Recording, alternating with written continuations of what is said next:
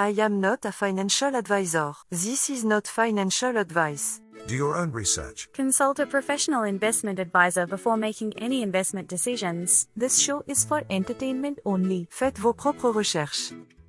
Here we are in another episode of the Simple Success Podcast. And this is financial life coaching from a happiness perspective.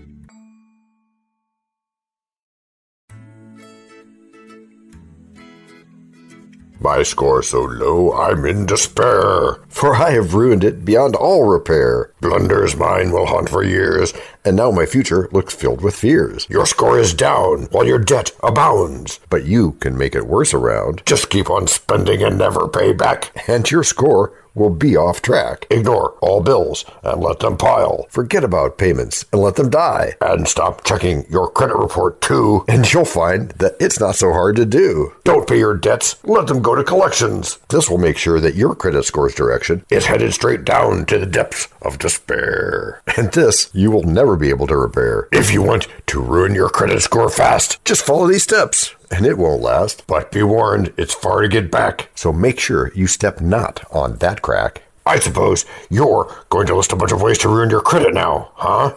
Well, unfortunately, yes, because this isn't about alternative investments. Remember that article I wrote that I told you about? Yes, of course. That's one of the many things we send to new subscribers and supporters of what we do here. That's very cool. Thank you. This can have a major impact, so it's the least I can do for people. Your credit rating is a valuable asset that can be easily damaged. Yeah, if you're not careful. And here are some of the most common ways to ruin your credit and upset your investment strategy and investment portfolio even more than with an overly concentrated stock position. Goals. Yeah. Are these ways you're going to tell us from the list that you keep? Partly, yeah. But this is a great companion summary. Okay, nice. What's the first one? The first one is missed payments. Missing payments on your credit cards or other loans and upping your credit card debt is one of the quickest and easiest ways to damage your credit score. True. If you miss a bunch of payments, au contraire, my dear son of DT's dad. Even one missed payment can have a significant impact on your score. Wow, okay.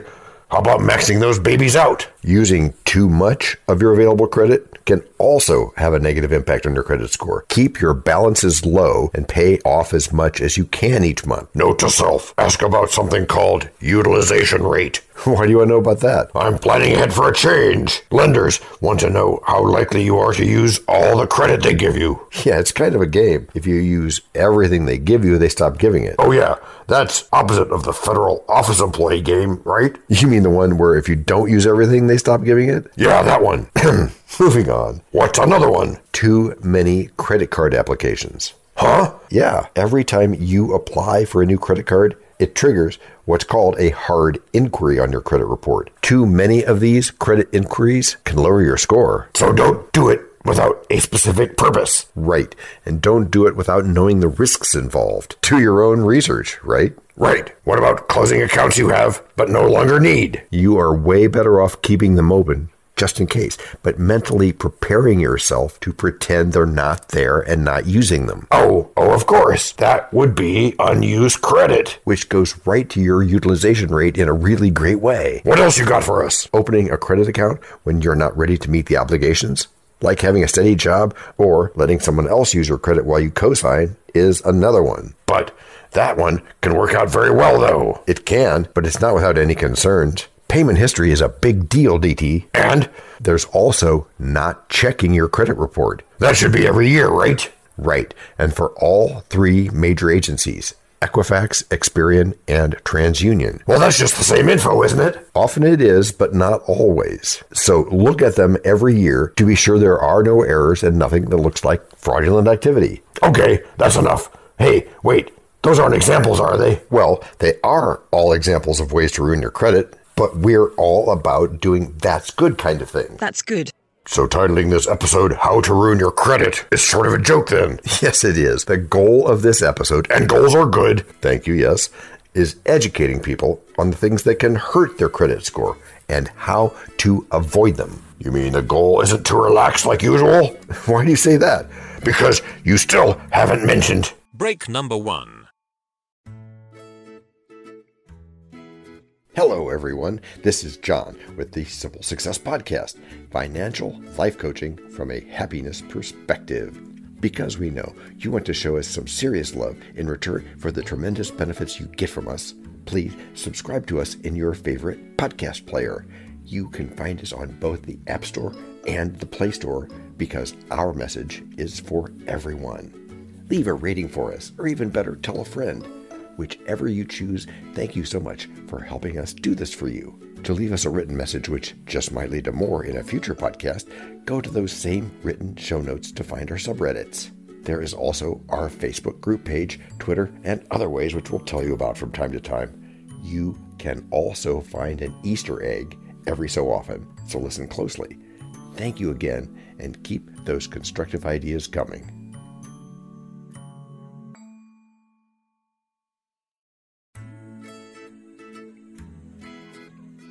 We need to ruin our credit. What should we do? Well, we could ignore all credit risks and a diversified portfolio and just buy a bunch of junk bonds.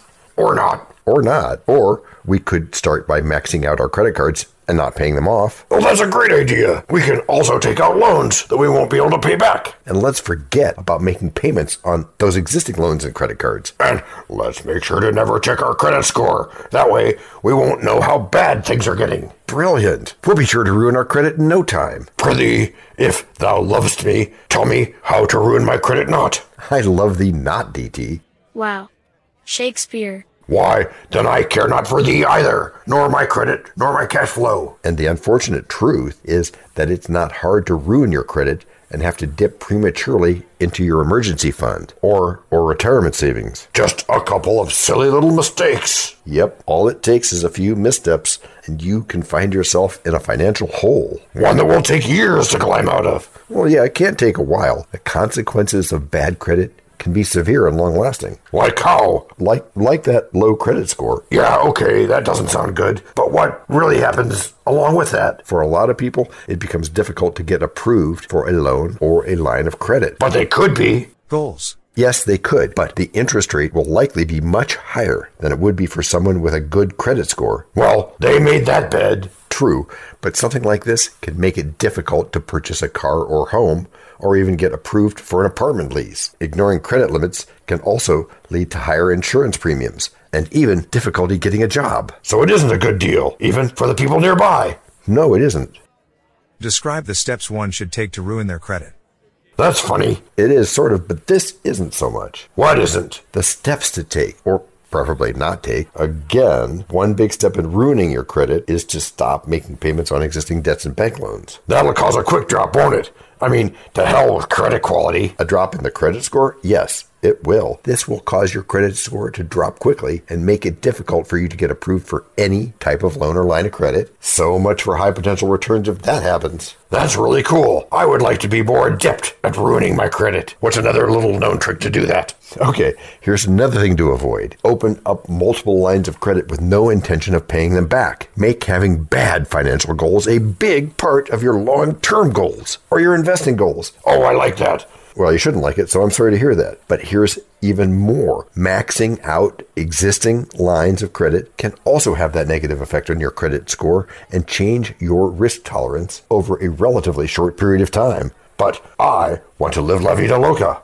Different show, DT. Different show, DT. Okay, you keep talking while I go write some bad checks and generally mess up my financial health and my investment goals. You know, I've been meaning to tell you that writing bad checks or taking out loans in someone else's name can also have a devastating effect on your credit score. I guess I won't do that then. Good choice, DT. That's good. Don't you think that people who keep real close track of credit scores are losers? No, in fact, quite the opposite. People who keep track of their credit scores are smart and responsible individuals who maybe also understand the importance of maintaining a good credit score. Yes, keeping track of your score can help you identify any potential problems early on so that you can take steps to address them before they become more serious. And you're now going to tell us why investors care about this. Goals. That's probably not a bad idea. Goals. Okay. Investors care about having good credit for a couple of reasons. Tell me just one. Okay, to start, the big one is that it is an entry requirement in some investing opportunities, along with the rate of return you could get. That will be affected. Maybe I do need more reasons than one. Which we give to our inner circle of friends. And which we can share to whomever we like, whenever we like. But first, break number 2. We know a lot about you already because we know ourselves. For example, we know that you know how to listen to our podcast. We also know that you probably know how to subscribe. So as soon as you're done with that, tell us your story. We have ways you can contact us. It involves a special link where you can leave us a message. We may have an email address for you as well in the future, and we'll let you know if that happens. The reason for subscribing? I thought you'd never ask. When you subscribe, you automatically download all future episodes of that podcast. It just happens in your player without you having to go search again. How cool is that? This means better rankings for the podcast, more attention from advertisers, and more money. And this means more and better stuff for you. So your motivation is simple and easy. Subscribe today, whatever app and from whatever place you like. And don't just try to subscribe. There is no try. There is only do. We're changing the way we look at things, and remember, that's good. Eso es buenísimo. Also remember, this is financial life coaching from a happiness perspective. Coaching happiness. Our call to action is right in the show notes. Find it, and you win too.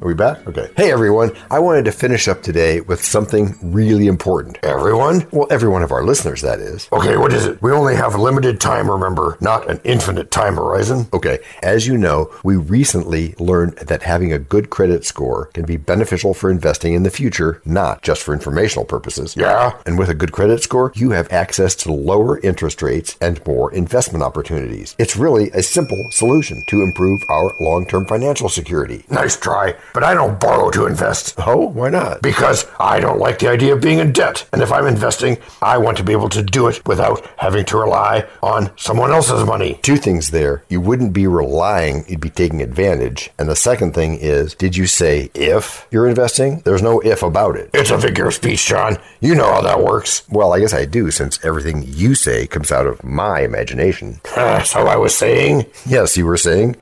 Goals. Right. I was saying that having a good credit score is important. Yes, it is, and you know it. It means investing without a lot of debt. Which can be good with some exceptions, including many investment credit cards. A possible oxymoron that we'll cover in a different show. So noted. Just strike a balance between what you can afford and what kind of returns you're expecting. So you might get a better loan rate with a good credit score? Yes, and more of those opportunities for investments. Which comes with maintaining a good credit score. That's the takeaway today. That's why? Yes, that's why. Why do you ask? Is it because the revenges we're bound to take upon your traitorous father are not fit for your beholding? Wow.